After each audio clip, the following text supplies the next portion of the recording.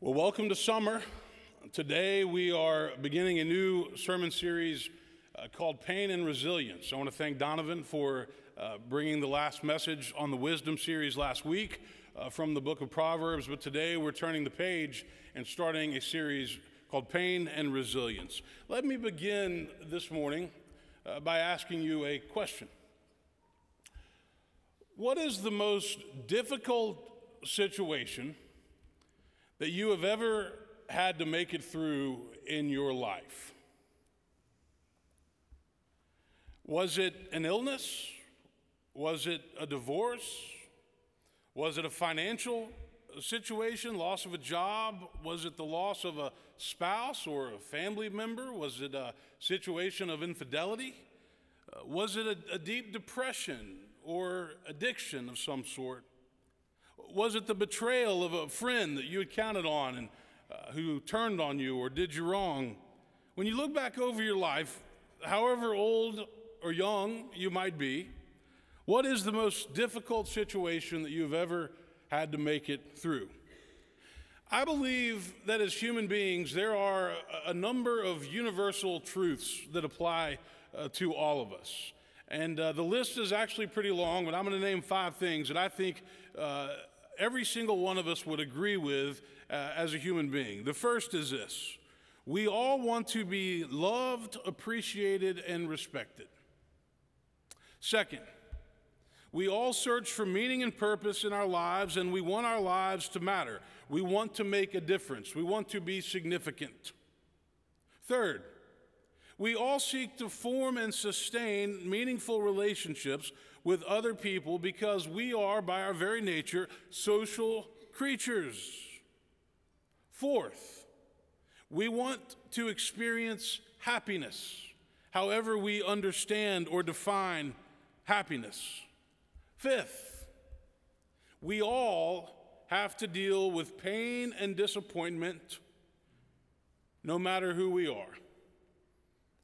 It's universal. It's real. Now, some people have to deal with more pain and more disappointment than others, but as humans, this is something that is unavoidable. It is a given. Nobody gets a pass on it. We all experience pain and heartache and disappointment in our lives. Now, as I look back over my own life, just like you were doing a few moments ago, there are definitely certain times that I can remember having to go through pain and heartache and disappointment. Perhaps at the top of that list, as many of you have heard me say before, was losing my mother 13 years ago to a suicide. Never in a million years would I have guessed that that's how her life would come to an end. And that experience gave me a lot of empathy and compassion for suicide survivors and for those who have depression and mental illness in their families. But at that point, I had a decision to make. I was 3 months out of seminary. And I had a decision to make. I could get angry with God, and I could say, is this my reward for going to seminary, for answering the call, for giving my life, committing my life to serve the church and to follow you? I could get angry. I could leave the church. I could give up on faith. I could walk away from the church and go do something else. Or I could realize that God doesn't cause the bad things that happen in life. Even though people will walk up to you and say things like, oh, it was just a part of God's plan, which, by the way, is not helpful. Or God needed your mother in heaven, that's also not helpful. God doesn't cause tragedy. When terrible things happen, God's heart breaks with us. God cries with us. God suffers with us. You know, as Christians, though, we worship a God who came to earth in human form, who suffered and was crucified on a cross. God relates to us in our pain in the deepest of ways through Jesus Christ. And thankfully, at that point in my life, I chose the second approach. And in 13 years of ordained ministry, I have had the opportunity on many occasions to help other people who have been through similar situations, and I know their pain, and I know their hurt, and I know their guilt, and I know their anger, and I can resonate with them because of what I had to go through. I want to state the obvious this morning. The pain of life is real.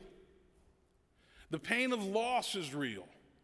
The pain of fear is real. The pain of death is real. Sometimes things happen in life that shake us to our core and that leave us feeling like we can't go on. And for some reason, there are certain people that seem to experience way more than their fair share of trials and tribulations and suffering and heartache. And we can't explain why that is. And as human beings, we never get a satisfactory answer to that question that Philip Yancey calls the question that never goes away, the question of why, at least not on this side of death. We come up with theories, but they're all inadequate. The question of theodicy has stumped theologians and ministers for centuries. Why do bad things have to happen to us if God is all-powerful and all-loving? There's a book that I have recommended to many of you over the years. It's a very special book, and it's helped me in my own life grow through pain and grief and loss, but it's written by a guy named Jerry Sitzer, who was he is a professor at Whitworth University, used to be called Whitworth College, and many years ago, Sitzer lost his 4-year-old daughter, his wife, and his mother in a car accident that he and his other children survived. So just like that, 3 generations of women in his family were taken away. And so he's writing this book out of the pain of that experience. So in the book, he talks about the soul. He says the soul is elastic. It's like a balloon. It can grow larger through suffering.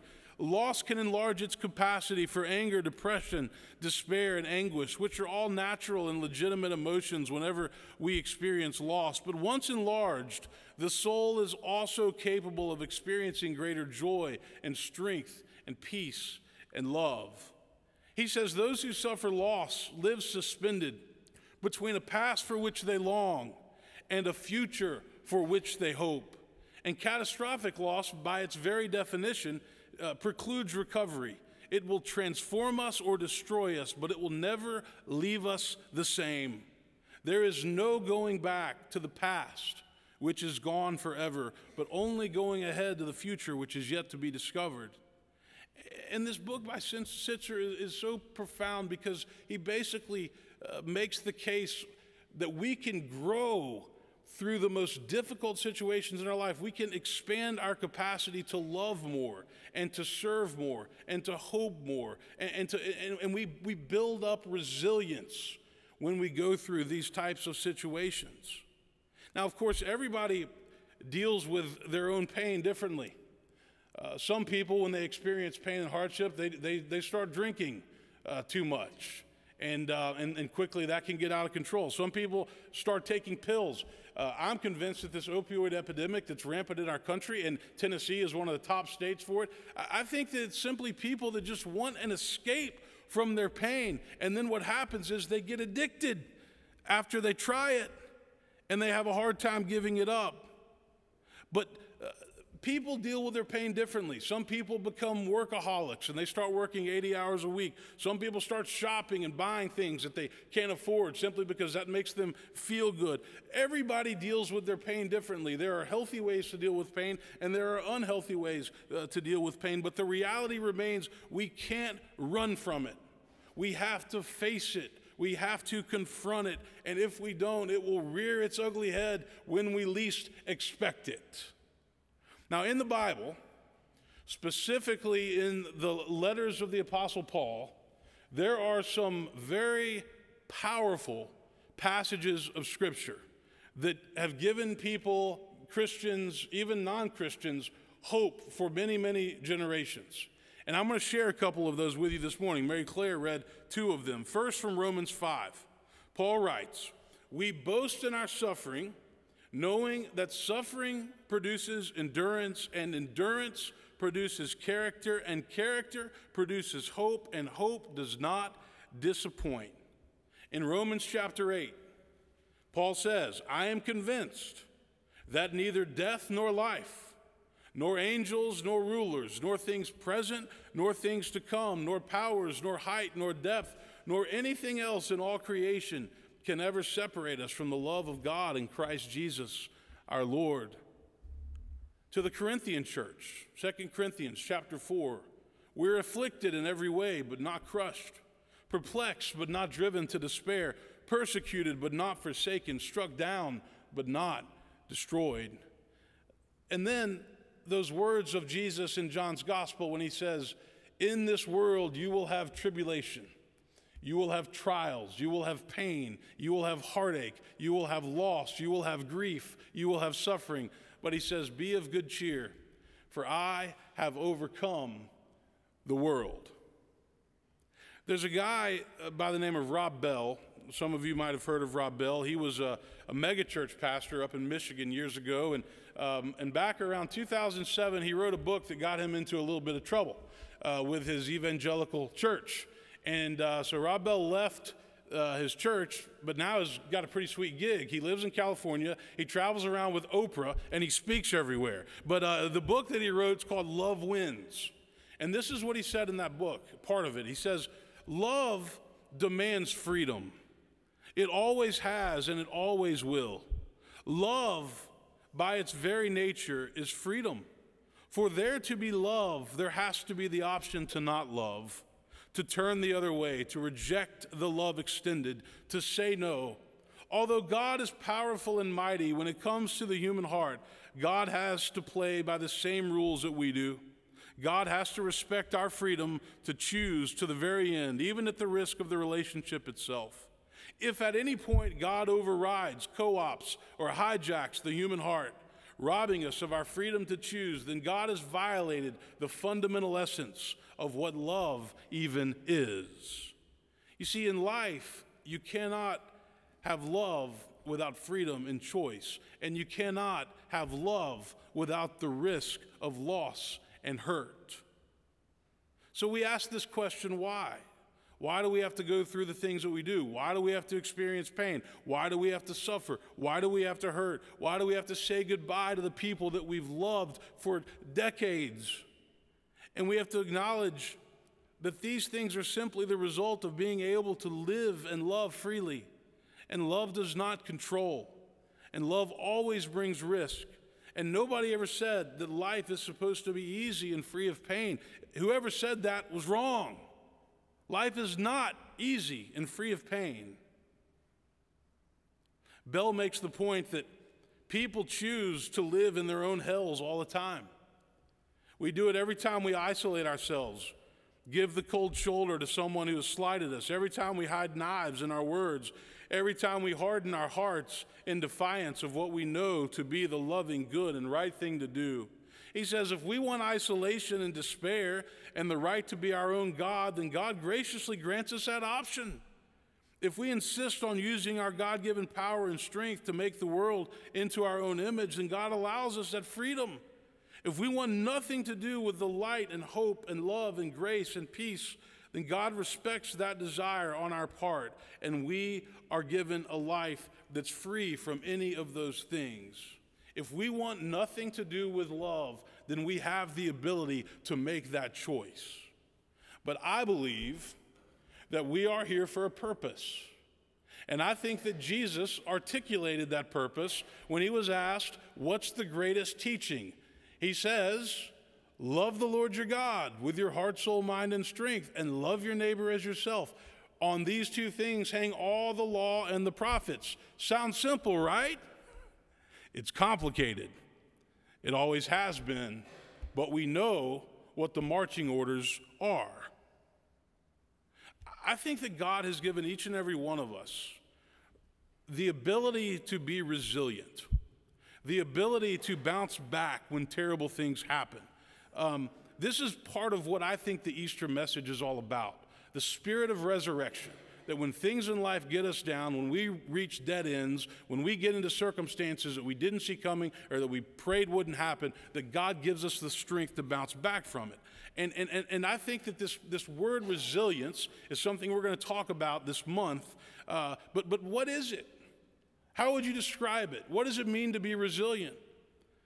The American Psychological Association says this: resilience is the process of adapting well in the face of adversity, trauma, tragedy, threats, or significant sources of stress, such as family and relationship problems, serious health problems, or workplace and financial stressors. It means bouncing back from difficult experiences. Resilience is ordinary, not extraordinary.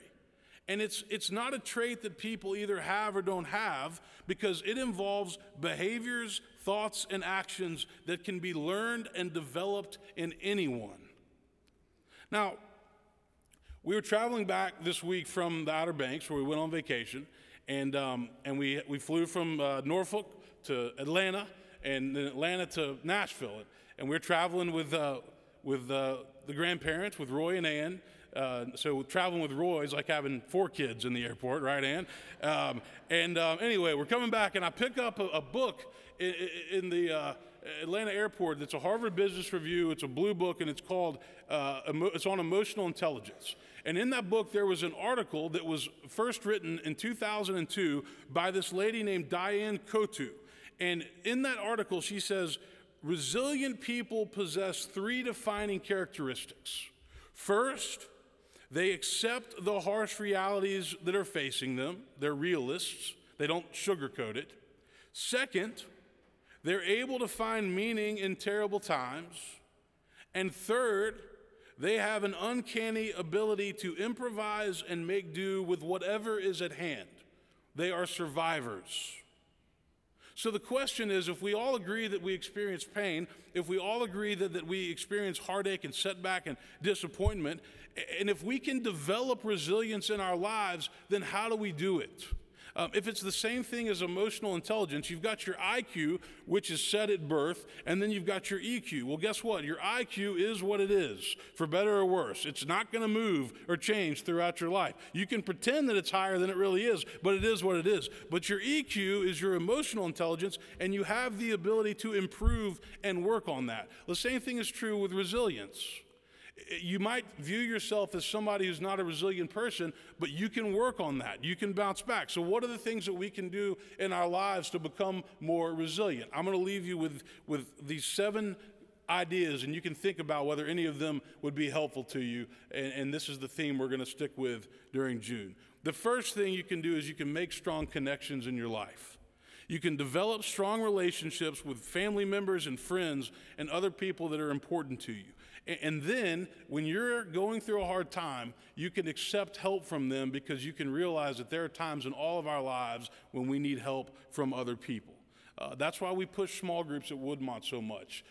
It's not because we want you to have something else to do. It's because we want you to have relationships with people that'll be there for you when you go through a difficult time. Secondly, avoid seeing any crisis as an insurmountable problem. You can't change the fact that tragic and highly stressful events will happen, but you can change how you interpret and respond to those events. Try looking beyond the present to future circumstances that might become a little bit better. Don't give in to catastrophic thinking.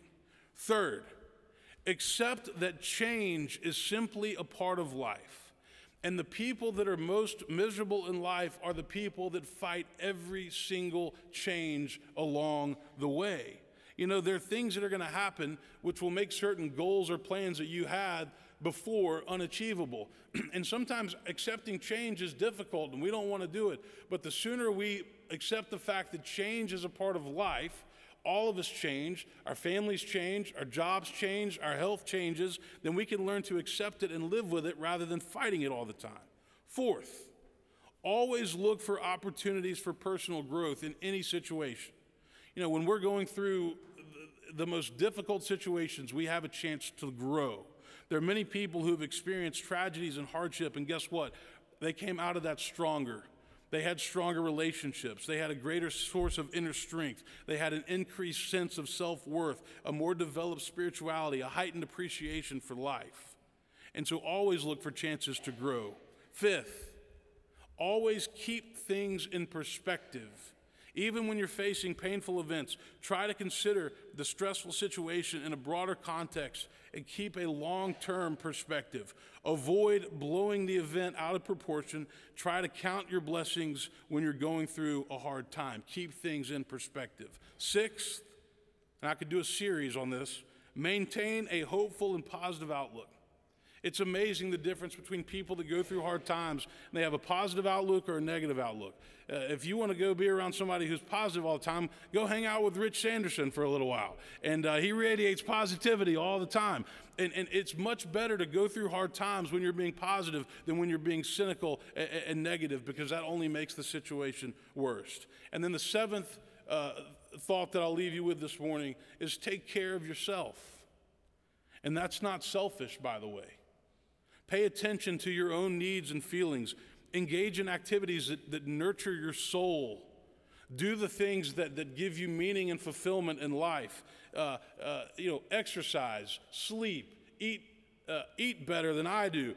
Take care of yourself, and that'll keep your mind and your body primed to deal with situations that require resilience. And again, self-care has never and will never be selfish.